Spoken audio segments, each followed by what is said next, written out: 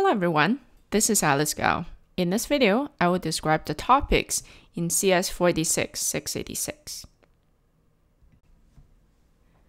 This course is a broad and shallow course. The academic calendar requires me to cover a large number of topics in AI, so there's very limited time for each topic. I would love to discuss certain topics in more detail, but unfortunately, I don't have that freedom. My goal is to give you a broad overview of AI. This course prepares you to explore some topics on your own if you wish to do so. It's just like a Chinese saying, 师傅领进门，修行在个人, which means the master can only guide you into the door. After that, it is up to you to keep learning and exploring yourself. This course consists of 24 lectures over 12 weeks. There are roughly 2 lectures per week. Let's look at the lecture topics. Lecture 1 introduces AI and this course. I will describe several applications of AI and 4 definitions of artificial intelligence.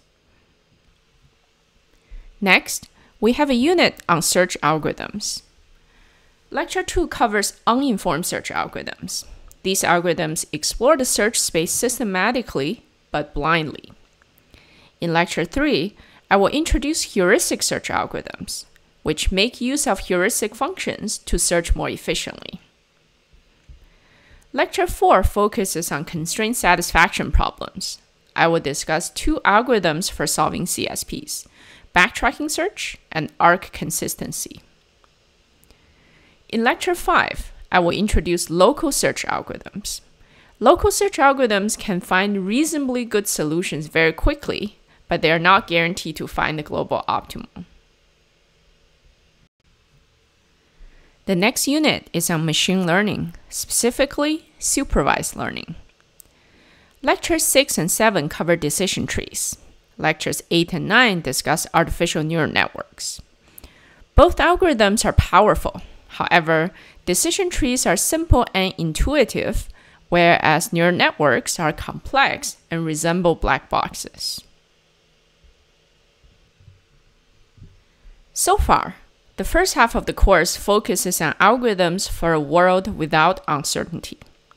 In the second half of the course, we will solve problems in a world with uncertainty. In lectures 10 to 15, I will introduce Bayesian networks and describe algorithms for performing exact inference in Bayesian networks. Lectures 10 and 11 have a review of probabilities and the definitions of unconditional and conditional independence. After that, I will introduce Bayesian networks. We can use Bayesian networks to represent the probability distribution compactly by making use of the independence relationships. In Lecture 12, I will discuss 2 things: testing independence relationships in a Bayesian network and constructing multiple correct Bayesian networks for the same distribution.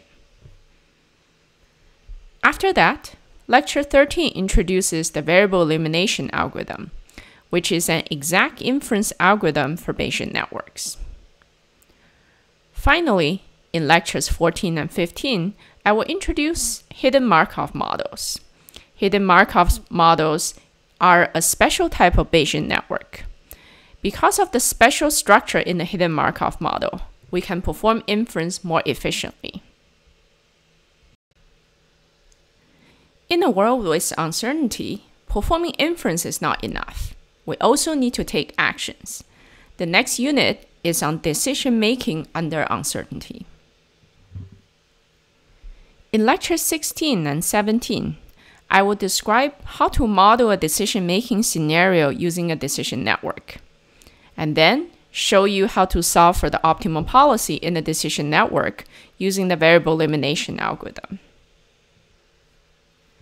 Lectures 18 and 19 consider decision-making problems that may go on for an indefinite number of time periods.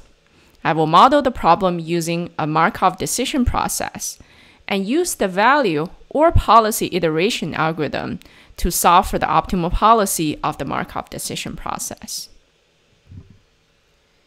In lectures 20 and 21, I will build on the Markov decision process to develop reinforcement learning algorithms. This includes the adaptive dynamic programming algorithm and the Q-learning algorithm. Arguably, the 2 units on reasoning under uncertainty and decision-making under uncertainty were preparing you to learn about reinforcement learning at the end. Lectures 22 and 23 cover game theory. Our world now has multiple intelligent agents interacting with one another. We will consider a 2-player normal form game. This is the simplest model of a strategic scenario. Our goal is to predict the player's behaviors when playing the game, using several solution concepts, such as dominant strategy equilibrium, Nash equilibrium, and Pareto optimality. The last lecture, lecture 24, will be a break for you. That is a brief introduction of the topics in this course. What are you most looking forward to learning in this course? Please let us know by posting on Piazza. Thank you very much for watching. I will see you in the next video. Bye for now.